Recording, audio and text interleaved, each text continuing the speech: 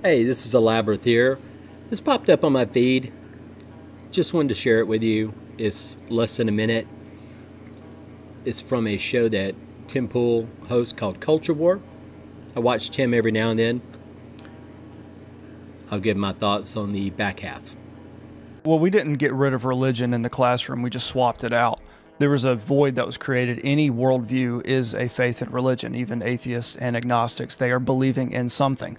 There is no reason on earth that if you do not believe in a revealed law or a natural law, any sort of law in society, that we should have order in the classroom. Why would it not be just dog eat dog world to claw over each other? Well, you must be respectful. Why? Well, there is no standard that we're adhering back to, and that's when you start to dig away at the moral decay of our country. We're like, why are we heading in this particular direction? It is because you can justify anything that you do in a society when you have no moral foundation or law. And when you take prayer and the scriptures out of schools, you are taking law out of schools. He was almost there, wasn't he? He was almost there.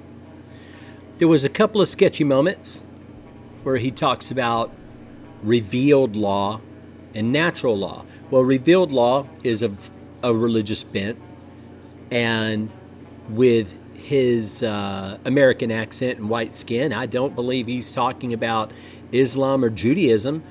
I think he's talking about Christianity, specifically at the end where he brings in prayer and scripture. That's a problem. Huge problem, simply because we have an implied separation of church-state based on the Founding Fathers' documents. You tear down that wall, you adopt Christianity as a national religion, we're no longer a republic or democracy. There's nothing to argue anymore. We become a theocracy. The kid was almost there. Natural law, if you don't know, refers to, you can have God, you can have some sort of spiritual belief like in nature or reason.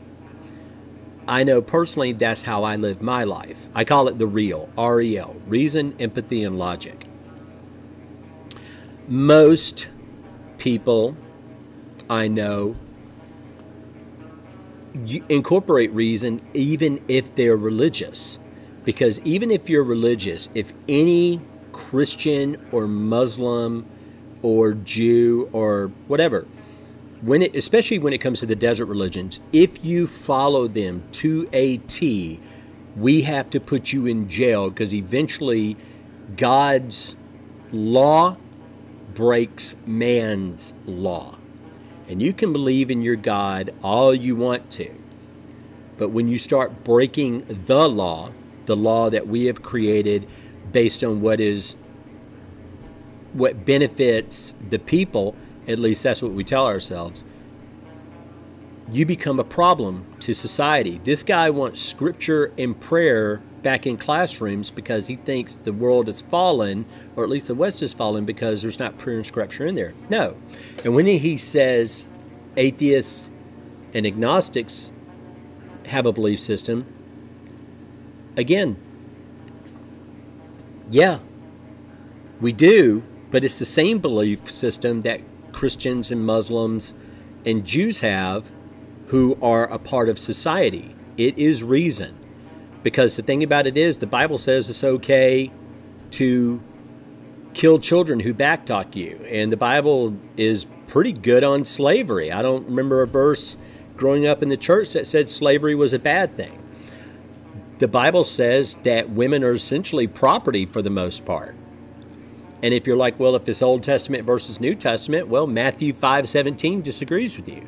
Because Jesus states in there that he did not come to abolish the law. He came to fulfill it. He's not here to abolish the law or the prophets. He's here to fulfill the law. And that nothing will change until all has been achieved through the law under heaven. The law being 613 commandments in the Torah, or what Christians know as the first 5 books of the Bible. 613. You know the top 10, you know the first 10, the greatest hits. There's literally 613 commandments in there about how to fight war, how to treat slaves, how to treat women, how to treat family. It's all in there. And Jesus is for this. Some of those laws being very anti-homosexual, very anti-interracial. And this kid wants those scriptures up on the wall. I don't want them. I don't want BLM flags. I don't want rainbow flags. What I want is civics. How about that? If we're going to have a religion, let's create the national religion. And we have a religion dedicated to the Constitution. How about that? That'd be nice.